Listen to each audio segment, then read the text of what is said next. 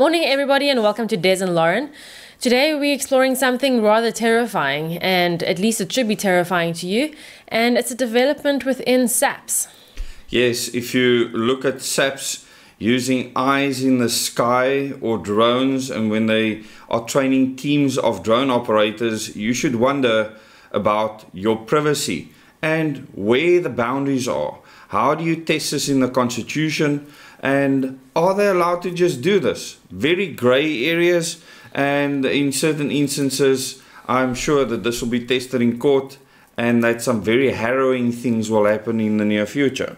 I actually can't believe we are already. Yeah, well, a drone crashing on your head could be one of those. It could actually probably kill you if they forget to replace the batteries. The least of your worries. Okay, let's go. SAPS launches crime-fighting drone squad. Just note how it's so necessary for the global order to ensure government failure so that we beg for this. Absolutely. Drone squad. Crime-fighting drone squad. It's like the drone can fight crime. So anyone squad sitting, hiding somewhere with their little control. This is a threat to democracy because anyone who rightfully wants to change the government in any way will be considered a terrorist and be annihilated, vaporized by these drone squads. The South African Police Service has announced that 13 officers in Gauteng have received drone licenses as part of a joint operation between the SAPS and Fidelity to make the province safer. Why aren't we taking to the streets? So, Fidelity, this is a private company. It's ridiculous.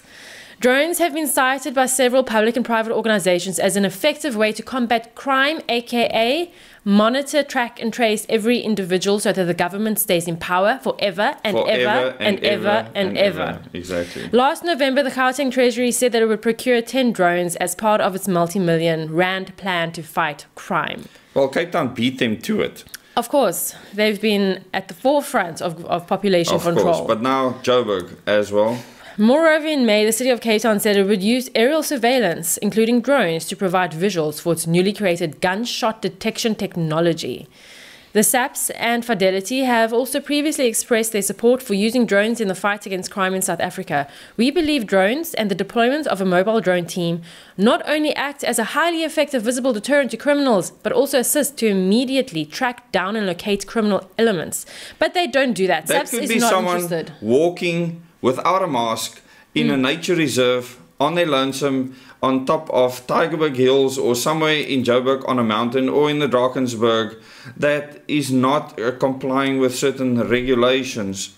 You could be that criminal. This is what people forget. They always think of a criminal as someone that has stolen something or is running around shooting people or something like that.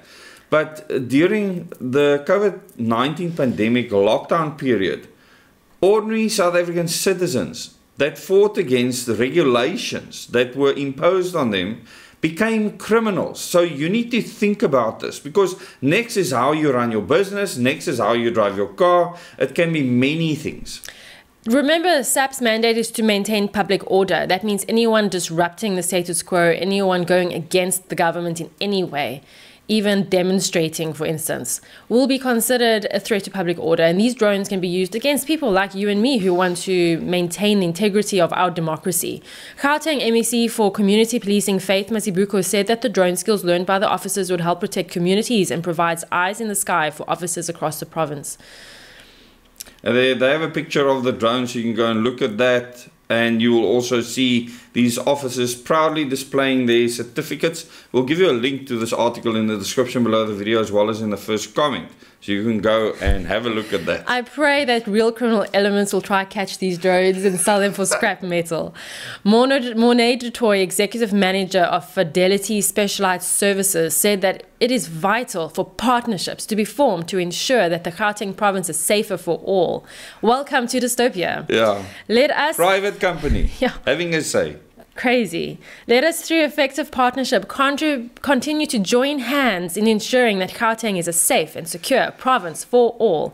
It is not only more boots on the ground, but we now also have eyes in the sky, SAPS Lieutenant General Elias Mawela said. Guys, we are here already. Yep. We need to stop being keyboard warriors and actually do something about this. There are things we can do. We cannot let it progress further. Yeah, and we are doing things. just join us in what we are doing on the ground. There are perfectly normal, rational, legal solutions to this that's still allowed under our current constitution. Very soon these things might be taken away with many of these, like the Terrorism Act that's being passed. That makes anyone that wants to change the status quo, even although the constitution allows it, can be seen as an enemy to the state. It's an absolute disaster, but obviously across the world, the theme is using crime as an excuse to put forward this real-time, high-tech surveillance system, very complex surveillance system. And what I have to say is leave me with the responsibility of defending my own life against criminal elements. Give me the right to defend myself and protect myself. And this is a huge flaw in our current constitution. It gives government the right to decide how they should protect your life. And the fact that we've depended on government for so long has brought us to a place where this dystopia is now possible. This is worse than anything that's happened in the past 10, 20 years in South Africa. There's nothing worse that can happen than this technology being implemented with those in power currently who are nothing but puppets for the global order. So please share this video with your friends and family. Tell people about what is happening. How do you feel about drones watching you while you in your garden doing whatever? And maybe tell us in the comments if you've seen drones flying around already, not chasing criminals, just observing what is happening in your neighborhood. Thank you. Remember to please like and share the video so that more people can hear this message, so people can stop thinking that drones is a welcomed change that's going to stop crime. It's definitely not going to stop crime. It's going to stop citizens' progress in their tracks. It's going to stop this democracy.